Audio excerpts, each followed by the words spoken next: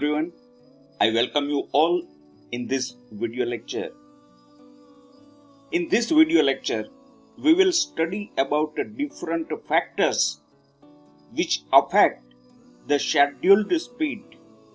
Before we start discussing different factors, let us understand what exactly we mean by scheduled speed. The ratio of distance between the two stops and the total time of run, including stoppage, is known scheduled speed. It is denoted by Vs suffix s we use for scheduled speed, and it is measured in kilometer per hour.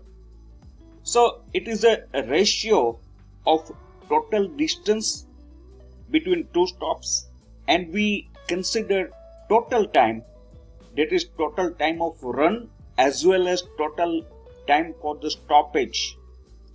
Mathematically it can be written as a ratio, that is distance between stops, and divided by actual time of run plus stoppage time, and then it gives us scheduled speed.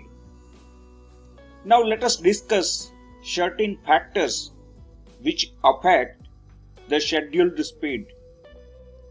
The first, that is maximum speed. Second, distance traveled by the train, acceleration of the train and retardation of the train, and last one, that is stoppage time of the train. Now our purpose is to increase the scheduled speed, and we have to discuss, or we have to modify if required, certain parameters or certain factors to improve or to increase the scheduled speed. Now let us discuss all the factors one by one. We start with the maximum speed. Maximum speed, that is denoted by Vm suffix m we use for maximum speed, and it is measured in kilometer per hour. For a given distance of travel and acceleration and retardation rate, we are not changing acceleration and retardation rate as well as the distance of travel, that is distance between two stops, remain fixed.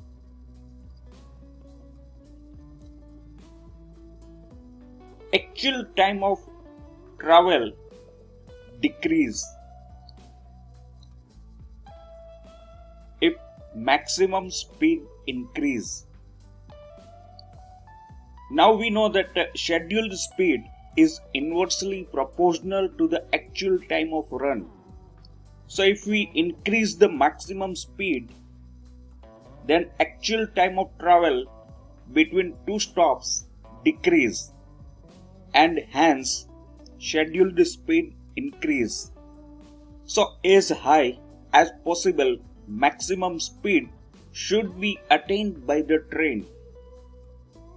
Second parameter, that is distance traveled, and it is denoted by d. In the scheduled speed, we have a ratio, and distance divided by time, that is our scheduled speed, and we include time for stoppage also. So scheduled speed is directly proportional to the distance to be traveled by the train, or the distance between two stops. For given time of reach, more distance to be traveled, more scheduled speed is required. As we know the mathematical equation, and we know that the scheduled speed is directly proportional to the distance to be traveled. So if distance increase, then we require higher scheduled speed if time of reach is maintained constant. Third parameter, that is acceleration of the train we denote by alpha, and we measure acceleration rate in kilometer per hour per second. For given maximum speed, now maximum speed is maintained constant, and run of the train, so again distance is also maintained constant. For given maximum speed and for given run of the train,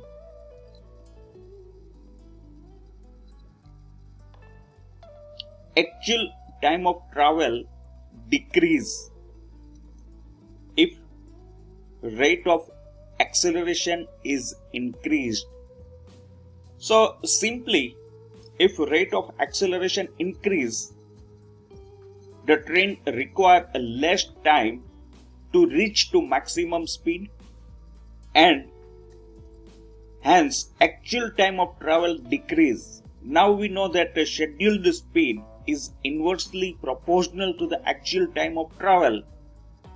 So if actual time of travel decrease, then scheduled speed is increasing. So with the rate of acceleration increment, scheduled speed also increase. Same way, braking retardation, and it is denoted by beta. It is measured in kilometer per hour per second. The effect of braking retardation is exactly similar as acceleration. Again, for given maximum speed and run of the train, so speed and distance we have maintained constant. Actual time of travel decrease if rate of retardation increase. So from the free running to zero speed, it depends on the rate of retardation. So if we increase the rate of retardation and if we maintain maximum speed and distance constant, actual time of travel decrease. And we know that scheduled speed is inversely proportional to the actual time of travel. So scheduled speed increase with the increase in the rate of retardation. In case of suburban and urban service, rate of acceleration and rate of retardation matters a lot. And the last factor, that is stoppage time of the train. It is denoted by small t and suffix s. We use s for stoppage, and to mention the time we use small t. It is measured in second.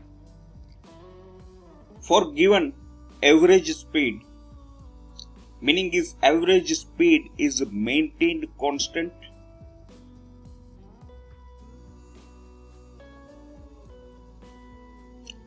stoppage time decrease, then automatically scheduled speed increase. We consider total time of run as well as time required for the stoppage, and stoppage time is inversely proportional to the scheduled speed. So if we decrease stoppage time keeping all the other parameters constant, scheduled speed will increase. So this way we have discussed different factors which affect the scheduled speed. Thank you for watching my video. Keep watching. Thank you very much.